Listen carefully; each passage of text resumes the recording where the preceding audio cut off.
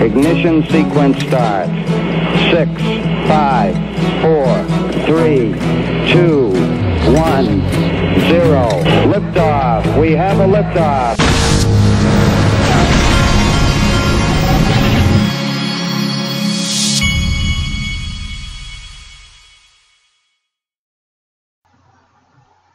Hey everybody, this is the Digital Asset Investor, and this whole Bitcoin SV thing just keeps getting more and more weird.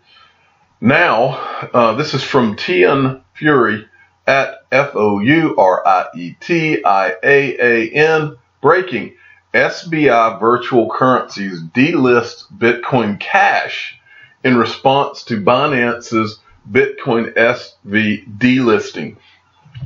Now folks, let me tell you what I'm starting to pick up here. This is me talking, here's what I'm starting to believe. I believe that, and I'm going to show you in a second. I can go ahead. Well, I'll show you in a second. When all of this fighting between Craig Wright and Craig Wright is the Bitcoin SV guy, and then you've got Roger Ver, who's the Bitcoin Cash guy. Well, guys like myself, since before that even began, we've talked about how all these Bitcoin forks, it's just mass confusion. It's a big nightmare. Well, as Anthony Pompliano says, there's only one original or something to that effect, and that is Bitcoin. Well, I agree. As far as investing, I would never touch any of these forks of Bitcoin. Well, I believe that the big Bitcoin investors, Bitcoin, not fork stuff.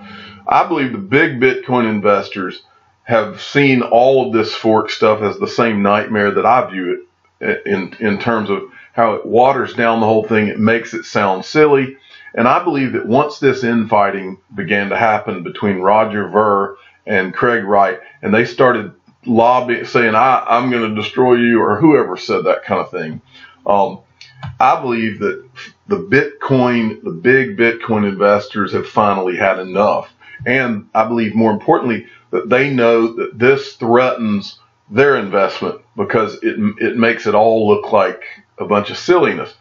So I believe what CZ Binance did, I believe he's one of those Bitcoin guys, maybe not necessarily a huge Bitcoin guy, but he knows it's going to hurt the industry overall if they let this continue to go on. So I believe that's why the CEO of Binance did this. And I believe that SBI virtual currencies said, okay, well, as long as we're doing the Bitcoin SV, let's just start getting rid of all these forks, delisting all the forks, and they'll eventually go away is what I believe the thinking is. And so if you keep looking, you keep going along, Extra Hardcore said this: Will the Bitcoin fork delisting set a precedent for future BTC forks? And then he gives a bunch of different choices here, and the one winning is don't fork with BTC. In other words, the Bitcoin people, they don't want any more forks off of BTC. It waters down the whole thing and just makes it all appear silly. And I believe that the investors, as well as the people behind it all, really do believe that it's not in their interest. And I think they're right to not have all of this forks and all of this. It really just creates a weird impression to everybody, I think. So next, from Crypto Utility Guy, at Utility Guy 7 sent me this. And this kind of confused me because I showed you a tweet from this account earlier, and I thought that this was not the real Craig Wright. I thought it was a spoof account. Well, this article is looking at the same account and saying that that Craig Wright's account was terminated by Twitter and now it's come back. I still believe this has to be, as I read through these tweets, except for one or two of them, it didn't sound like Craig Wright to me. So I still believe that this is a spoof account, and I think that these guys were fooled. Correct me if I'm wrong, though. Craig Wright's sarcastic response: boycott Binance, not my fault. Please return BSV to Binance. This is, let's see, it shows him as having 370 followers and that he joined in April. I believe it's got to be a spoof account. Dr. Craig Wright is saying that this is him. Binance is playing God, a disgusting show of arrogance from an opponent to decentralization. Anyone who supports cryptocurrency should boycott Binance for this abuse of power. Now, that sounds like Craig Wright. And I'm looking at this handle to see false dust. Okay. The next one, let's see. Same thing. I did not attempt to sue Hodl Not. My nephew was using the computer. Please add BSV back to Binance. That's what I showed you this morning. That does not sound like Craig Wright to me, because he doesn't have an ounce of humility in his bones from everything I've ever read about the guy. And it's not in his character to say please to Binance. That doesn't make, and this does not sync with this if you're Craig Wright. And then he says, it's time to tell the truth. I am not Satoshi. Please add BSV back to Binance CC. All right. So that really doesn't sound like Craig Wright. He's not the type that just backs down. Even if he's joking, he doesn't really joke from what I've seen. That settles it. I'm selling my BNB. You have messed with the wrong guy. That sounds more like Craig Wright. But these back and forth, this just sounds like a spoof account. I think this article got it wrong. But next, John McAfee decided to weigh in, which I always find hilarious. I love him. It's my considered opinion that BSV is using Craig Wright's bogus claim to be Satoshi as a means to fraudulently increase their price. God bless CZ Binance for having the courage to delist him. And next, this is something that I said this morning. And this is when all this came up, this is kind of what I was saying. I couldn't believe it when I first saw the Bitcoin SV and the Bitcoin Cash guys fighting. This guy saying he would destroy that guy, thus acknowledging that proof of work can be centrally controlled. Bitcoin investors, at the time I said this, Bitcoin investors are hearing all of this, and I couldn't believe that these guys were so embroiled in this little battle that they didn't realize they were telling the investor world proof of work is not decentralized because we're claiming we can control it with our hashing power. So, and then I said, looks like the Bitcoin Illuminati had enough. And for those of you that like that term, I made it up and I was really just joking, okay? I don't think there's a Bitcoin Illuminati yet. Next, from Michael at BAL5 links, Ripple gearing up for major expansion of XRP powered XRapid. Now, this is interesting because this is Ashish Gurla says, Ripple's Senior Vice President of Product, Ashish Gurla, says Ripple will soon launch a major expansion of its XRP-based cross-border payment solution, XRapid. He was doing an Ask Me Anything on YouTube.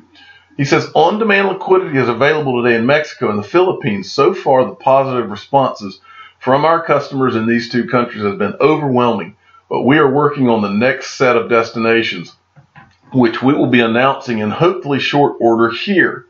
I know our product teams and marketing and engineering teams are working hard to light up those next set of destinations so that we can provide our customers with increased choice in terms of global expansion. The big, down here, we have plans for the Middle East. We have plans for Canada imminently. But I think the really exciting thing that XRapid and Ripple brings is it actually brings access to new markets that perhaps aren't actually accessible now. It's 2 countries today. It could be 10 before the middle of the year. And what stops it from becoming any more than that? XRP has an advantage in that it is built specifically for payments. And so it settles in a matter of seconds. So that question that you had earlier about volatility, not an issue when using XRP for cross-border payments. The cost of sending XRP is just a fraction of a few pennies. And the third reason is that it's extremely scalable. You can do thousands of transactions per second using XRP. And all those reasons make it really well suited for cross-border payments. You can beam YouTube to the space station. You can actually send emails with just a few clicks. And anyone around the world can get it. But sending money, I mean, that is a painful experience. If you've sent a bank wire or you've actually tried to wire money around the world, you know that it's just faster probably to just get that money, get on a plane, and get it to your destination. The crazy thing about payments today in 2019 is that if you want to send money globally, it really hasn't changed since the 1960s. But the world has evolved. There needs to be corresponding modern day way of sending money. And that's what we're really after with Ripple and RippleNet. Wow, what a great exchange. Okay, King Solomon sent this to me. BNY Mellon becoming custodians of digital assets. Brad called it. BNY plus Volanti, RippleNet, sidebar. So anyway, I'm not going into this article. That kind of speaks for itself. BNY Mellon, remember, BNY Mellon is the bank of the family, the Mellon family. The guy, what was his name? Matthew Mellon is the one that died owning like $1 billion worth of XRP. And there's another connection. Don't quote me on this, but I swear that I heard this somewhere.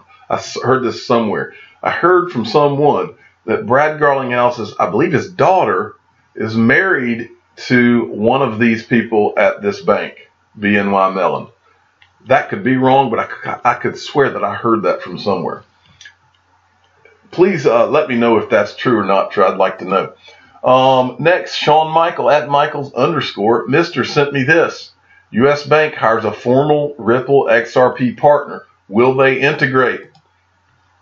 And this is the article he sent. U.S. Bank announced a few hours ago that it has hired Derek White, a former employee at BBVA, one of Ripple's leading partners. The hiring of White could see U.S. Bank adopt Ripple technologies and XRP for cross-border transactions. U.S. Bank announced today that the company has hired veteran digital leader and innovator Derek White as Chief Digital Officer, responsible for leading the company's newly combined digital team. White will report to U.S. Bank Chairman, President, and CEO Andy Cecere and be a member of the company's managing committee. Let me see if there's anything. It says he's a proven global track record as a digital innovator in banking. He and his team will be instrumental in deepening our commitment to provide our retail and institutional customers with the capabilities that make it easier and better to bank with U.S. Bank. Nice. That's big, folks. All right. This from Crypto Lib. I've promised that I'm going to keep showing you some of these charts. Just because I show you these charts does not mean that I necessarily agree with them. It just means that I want to show you some ideas from some of the people that are into charting and know this part of the business. And so I'm showing it to you. Doesn't mean that I'm saying, oh, this is what it means. This is what's going to happen. Anyway, I can confirm technically almost on all indicators that this thing is about to skyrocket soon. I've already shared a number of indicators in my previous TA tweets on XRP. On this one, I show the monthly stochastic RSI's bullish cross over after a double bottom. And that's what he's showing right here. And so I just wanted to show it to you. And finally, one of my favorite quotes of all time from Mike Tyson. So true. Everyone has a plan till they get punched in the mouth. From Mike Tyson, probably the greatest fighter of all time. I would have loved to seen a fight between him and Muhammad Ali when Mike Tyson was in his prime. When he was not, Muhammad Ali would have gone the distance and beat him like a drum, in my opinion. But when he was in his prime, it would be interesting to see if Muhammad Ali would have been able to survive that first 1 minute and 30 seconds, because that's about how long most of his fights lasted. I'm the digital asset investor. I'm not an investment advisor. This is for entertainment purposes only. Please subscribe and hit the like button and tell your friends and family that everyone has a plan till they get punched in the mouth. Thanks for listening.